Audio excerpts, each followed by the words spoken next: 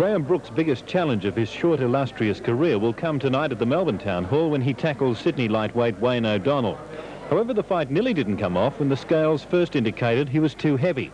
Trainer Jack Rennie stepped in and it was decided that Brooke's weight was right on the limit, 9'8". Rennie says Brooke has strict instructions on how to tackle O'Donnell.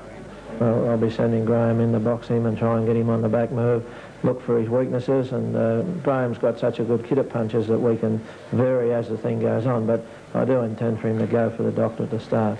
Really go up. At today's weigh-in, both came in under the 61.2 kilo lightweight limit. O'Donnell at 60.3 kilos, Brooke 60.7.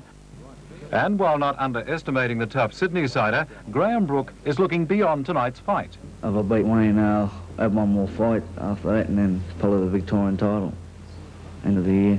You happy with your form, the way it's going so far? Oh yeah, real happy.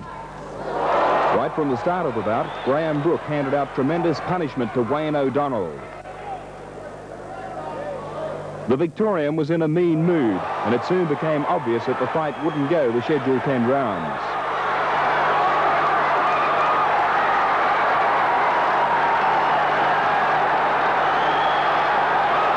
It was here in the second round that Brooke's savage punches and non-stop onslaught left referee Gus Mercurio no option but to stop the fight. The early ending, coming up in a moment, brought a blast from O'Donnell's trainer Wally Bentley. But after I counted more than 50 blows from Brooke, which left O'Donnell with no answer, I completely support the referee's decision. Rob Asprey, Eyewitness Sport.